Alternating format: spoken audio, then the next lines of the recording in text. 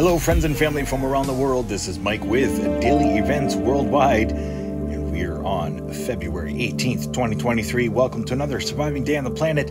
Welcome to the Daily Do, giving you your daily update on our sun and earthquakes, volcanoes, and world weather. And here we have the imagery of that X-class solar flare, which came from the northwest region of our sun, top left. You can see it there in the last few images as SDO updated from last night. And we were expecting this imagery to come in, and what an amazing sight here. Right-hand side, we're going to see that large X-class flare. Boom, huge plasma ropes stretching probably 8 to 10 Earths tall.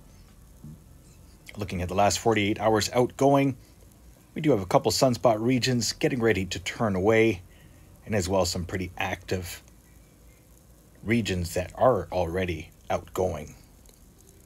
Closer look here at 304 angstroms at that solar flare, and look at that large plasma shot just after the flare. Boom.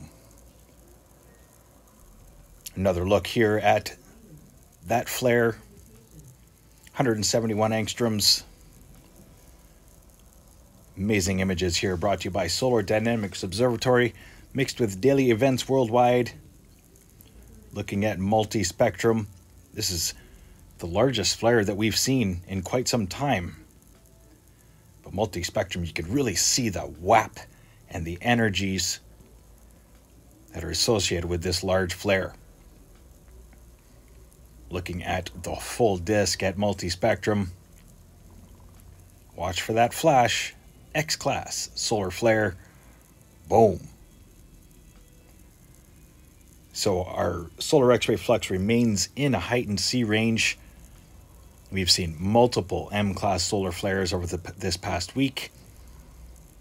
And now we've got some major activity northwest, northeast, southwest, and southeast on our sun. Huge coronal mass ejection is on its way to Earth. And we've got two Earth-facing coronal holes right now. Southern hemisphere and just below the equator on our sun. Geomagnetic conditions. Solar X-ray flux remains heightened after seeing two C-class range solar flares today.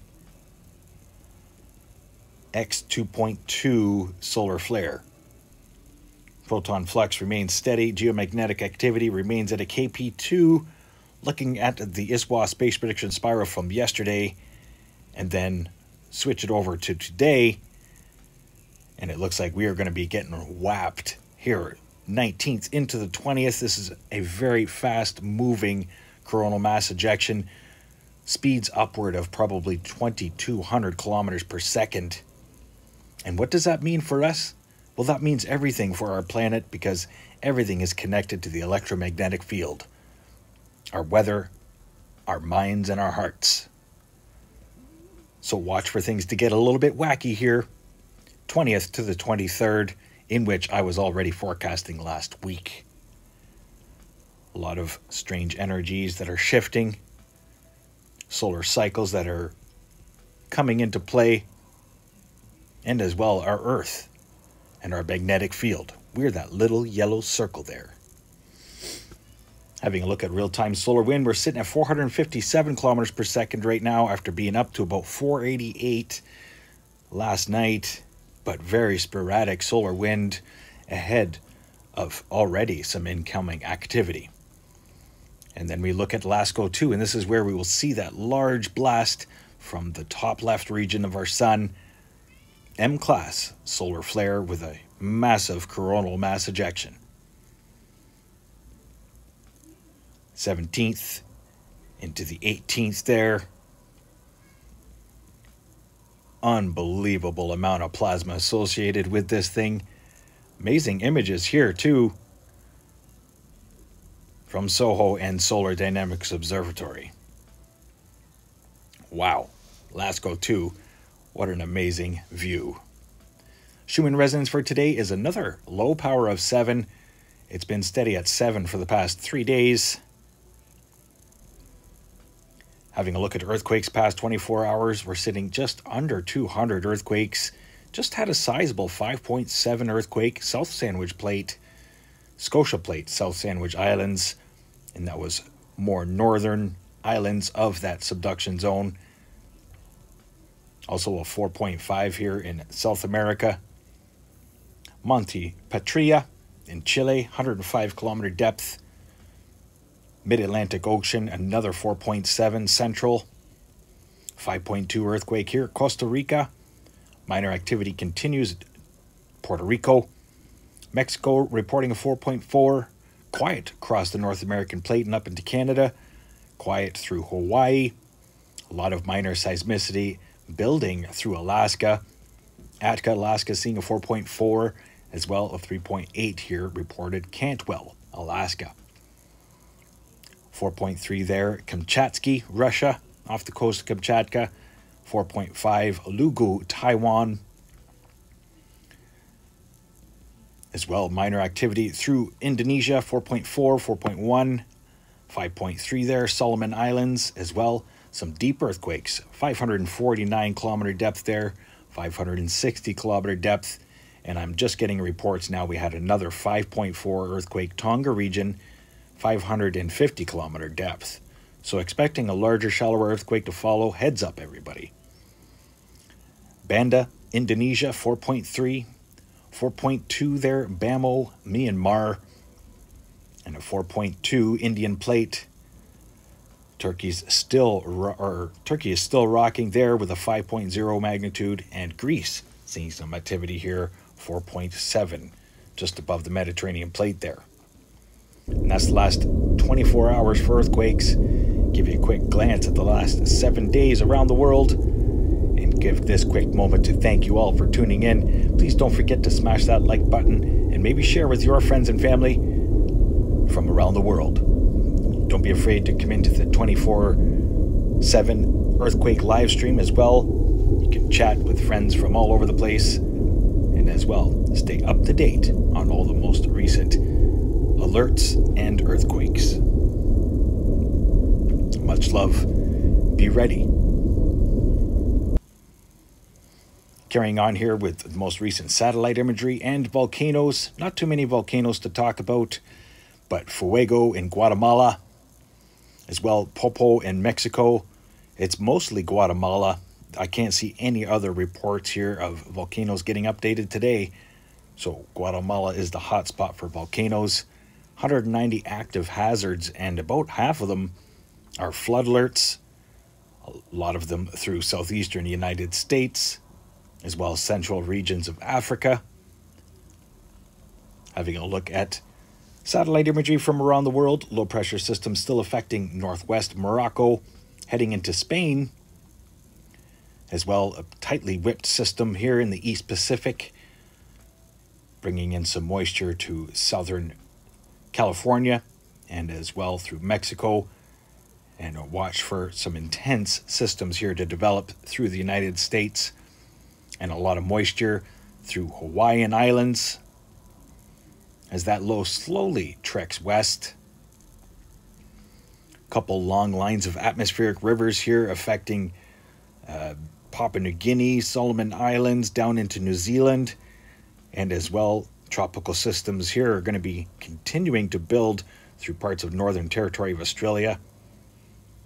Tropical cyclone Freddy is still alive as a Category 3, packing winds 204 kilometers per hour, still on a forecast track for the east coast of Africa, heading straight across Madagascar. That's right. Having a look here at Ventu Sky, showing the next few days for weather forecast, overlooking North America.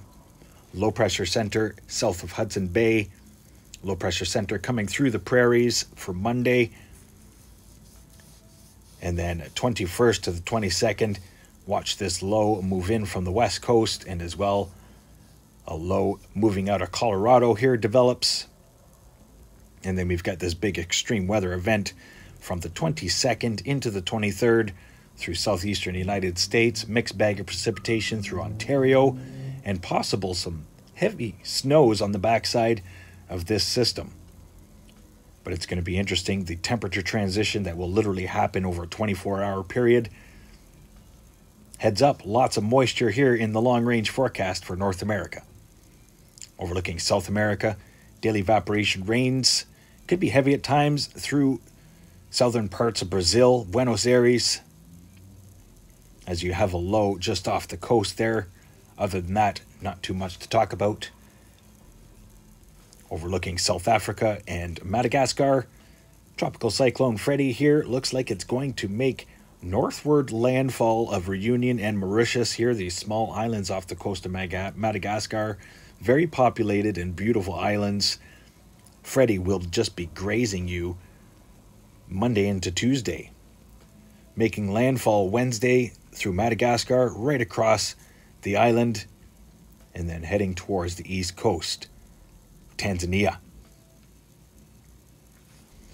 Overlooking Europe, you've got a couple low pressure systems here affecting you, coming in from the North Atlantic this week. Most of the moisture will be staying east until about Wednesday or Thursday before you see high pressure ridge throwing in some moisture from the Atlantic. No major storms affecting you this week. Southeast Pacific and Asia, or West Pacific and Southeast Asia, no major storms developing in the long range here.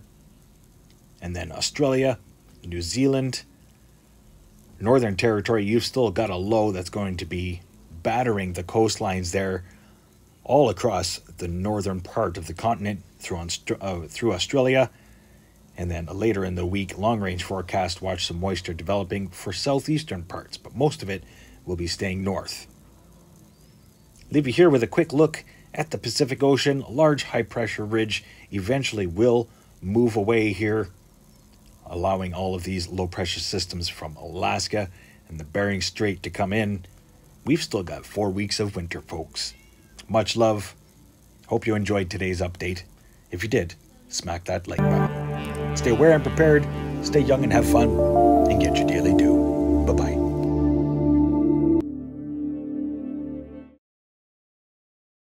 If you enjoyed today's video, please hit that like button, subscribe, share with your friends and family from across the world.